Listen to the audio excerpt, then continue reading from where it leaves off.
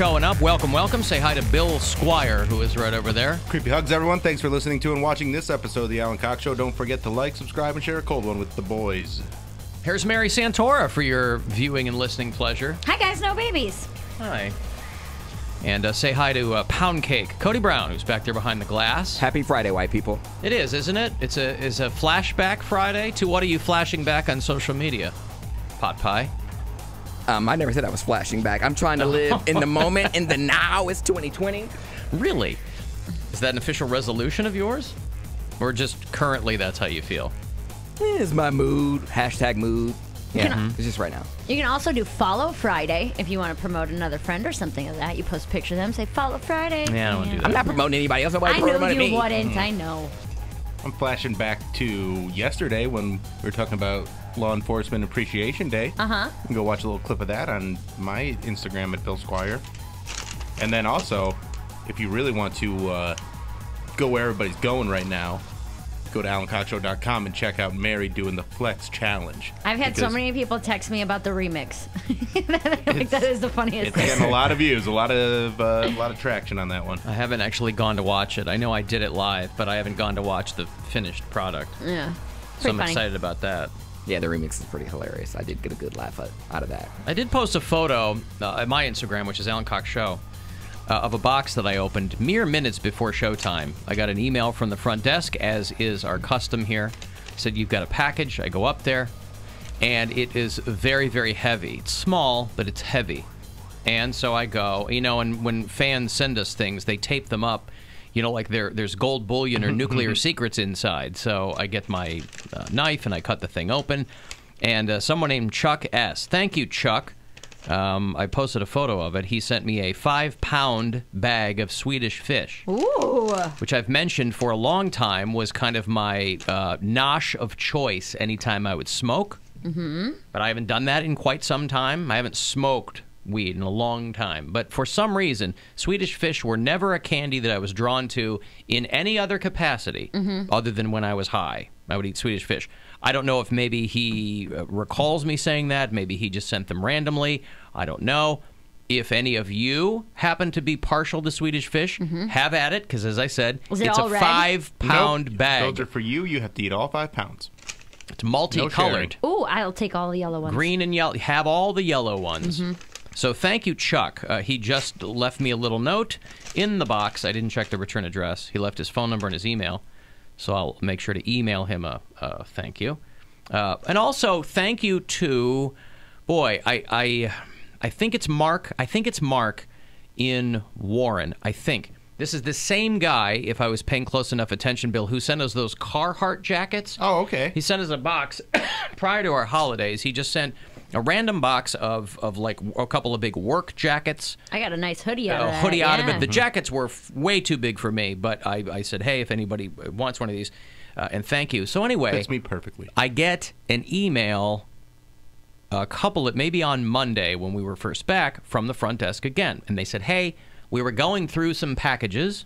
Oh, I think you guys saw me open this. Yes, this was very disturbing, actually. I was going through some packages, and I guess we missed one for you, and so you have a package up here. Okay, that came while we were gone. For 3 weeks. For 3 weeks while we were gone. So I go, and I think that I notice it's from the same guy. And on the side in big black Sharpie, it says, refrigerate after opening.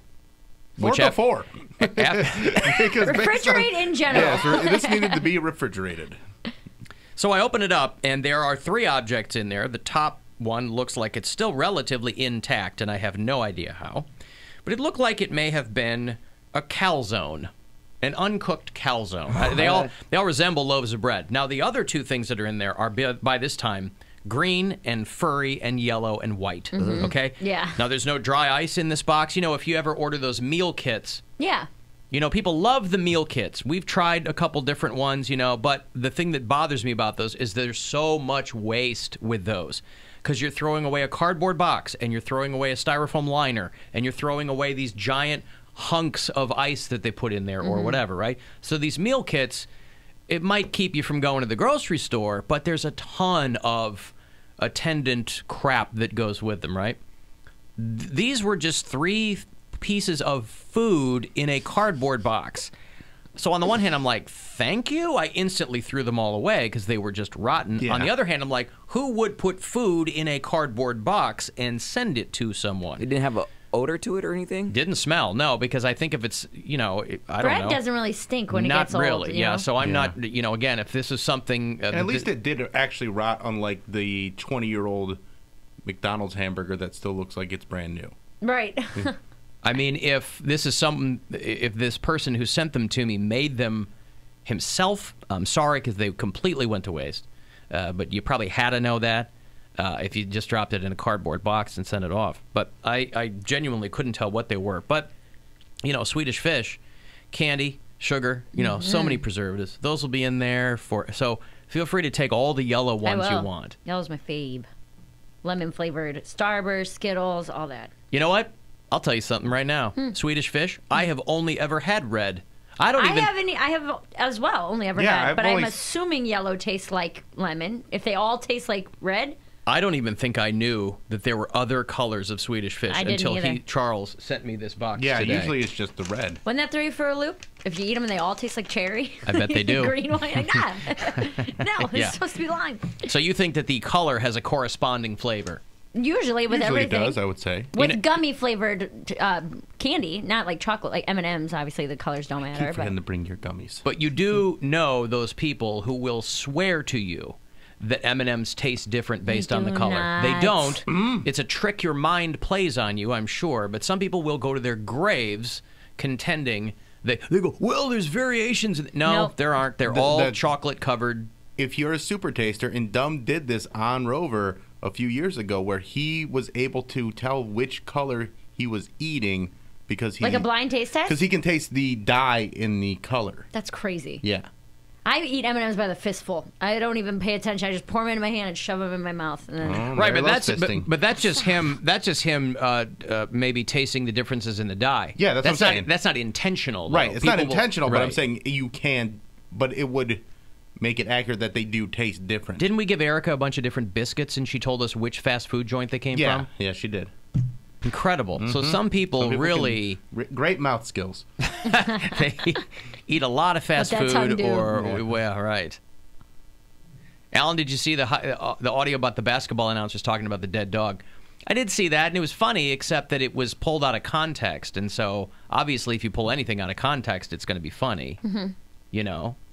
I'll play it for you when we come back if you haven't heard it. It's a guy talking about a dead dog, and everybody who was listening thought he was talking about his daughter. Oh my God! And so, where's Casey Kasem? Huh? Where's Casey Kasem? Oh, right, yeah. Come back into a death. What is he saying? Dedication. Dedication, right. Yeah. But I mean, out of context is always the best. Guy was trying to work my exit. That's right. Guy's trying to work my exit. You never use anything out of context. I'd say that. Hey, the Cleveland Boat Show is going to be here in a matter of days. It's the 16th through the 20th. Young Bill Squire is going to be out there on the 18th. You want to see him out at the IX Center. So if you want to go to the Cleveland Boat Show, I'll have some passes for you after the break. If you want to join us today, on the phone, 216-578-1007. Write them down somewhere. Jot them on your arm. 800-348-1007. You can text 35192. It's the Alan Cox Show on 100.7 WMMS. And everywhere you go on our free iHeartRadio